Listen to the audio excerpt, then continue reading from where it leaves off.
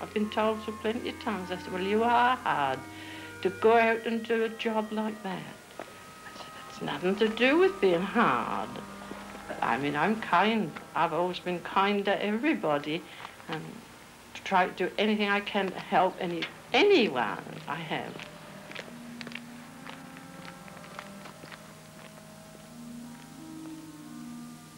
Well, honestly, in some cases, now, when I've done, there's like a smile come on their face. I think really that depends on what life they've lived.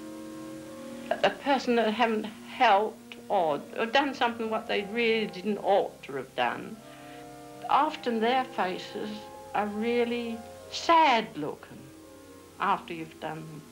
But a person that's been a good living person who've helped others and been kind and all of that like, there's often this smile come on their faces.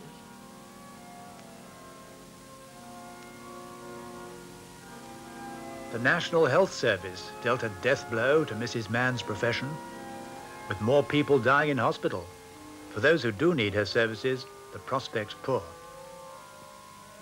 My mother did it till she was 73, with my help. And since then, I've always done it alone myself. And I'm 68 and a half, so I don't know of anybody that would do it for me. Not really. I would willingly show any young person, but there isn't none to do it. I wouldn't do it not for anything. People will just have to lay their own relatives out, I suppose. Clarissa Mann laid out her own mother and many others in this cemetery, where small clusters of family graves, linking back through several generations, record the passing of the Paternosters, the Peppers, the Kindreds. A little apart, the rather more ornate resting place of the Lay family, doctors in Peasenhall for 60 years. Although the last Dr. Lay retired between the wars, he's still talked about in the village. His gardener and handyman was Kate Mill's husband.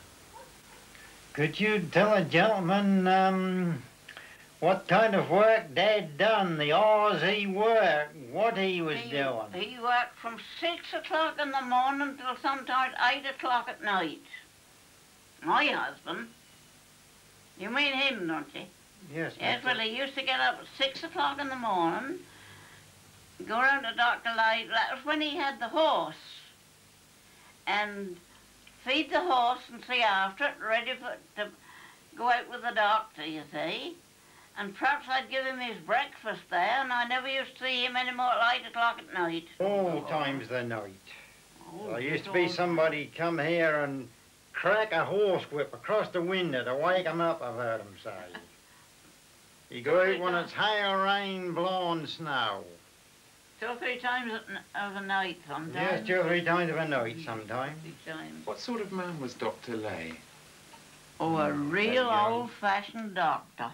Yes, he was definitely an a very old-fashioned meek doctor. and mild gentleman he was.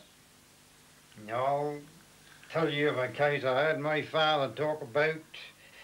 A man sitting in a chair, he got something wrong with one of his fingers that he'd got to have off. Well, if it was at the present day, he'd go up to Ipswich Hospital. It wasn't the case then. Oh, the old doctor had my father hold that man in the chair, and there he was, and my father described it, gnawing away at his finger to cut it off. And when he'd finished, he'd turn round. Well, I don't know, Mills, he said, but I think you better go outside, ain't you? Dr. Lay went visiting a man up Bruges Road. What did that man do now? He cut himself bad, I think. And the man said to Dr. Lay, he said, well, you know, that worry me to think I shan't be able to pay your bill.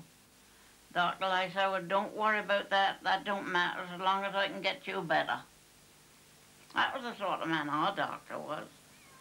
But it was the old-fashioned doctor who was the first in the village to come to terms with the 20th century.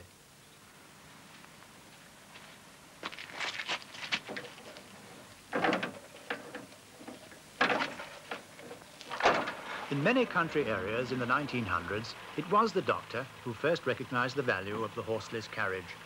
And in Peasenhall, Kate Mills was one of the first to ride in the strange, noisy machine maintained by her husband.